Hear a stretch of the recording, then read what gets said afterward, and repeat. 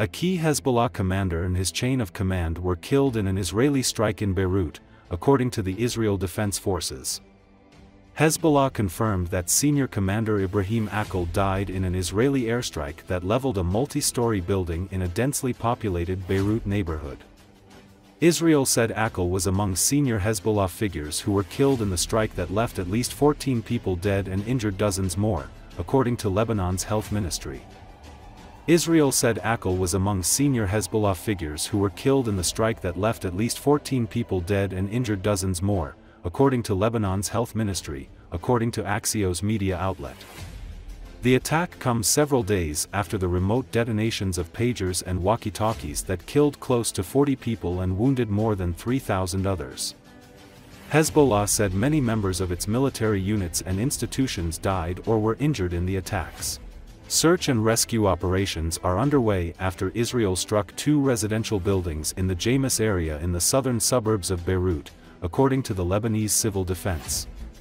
In Beirut, there were chaotic scenes as emergency teams rushed to the site of the attack, rescuing the wounded and searching for people believed to be trapped under the rubble.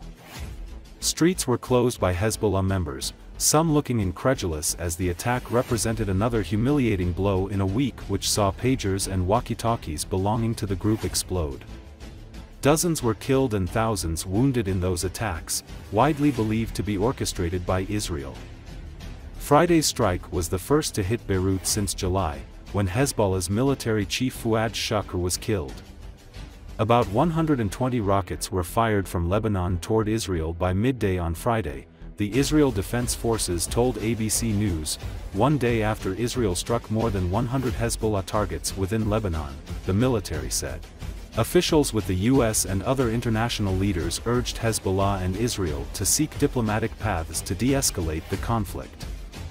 US officials have this week privately urged their Israeli counterparts to find a diplomatic resolution to the conflict, State Department spokesperson Matthew Miller said.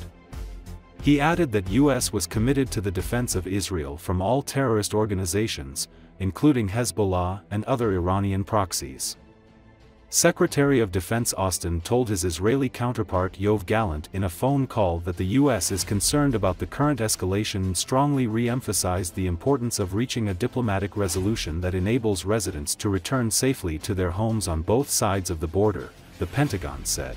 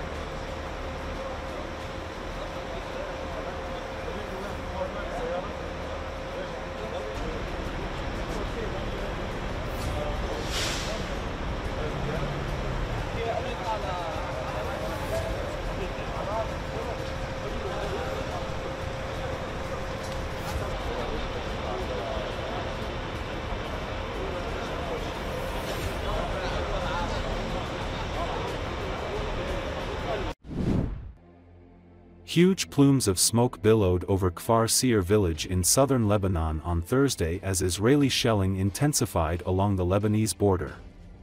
A video obtained by the Associated Press showed large plumes of smoke rising from a forest in Kfar Seir. Lebanon has been on the brink of all-out war with Israel for the past year, with Israel and Hezbollah trading fire and Israeli warplanes breaking the sound barrier over Beirut almost daily, terrorizing people in their homes and offices. Hezbollah began striking Israel almost immediately after Hamas' October 7 attack that sparked the war in Gaza.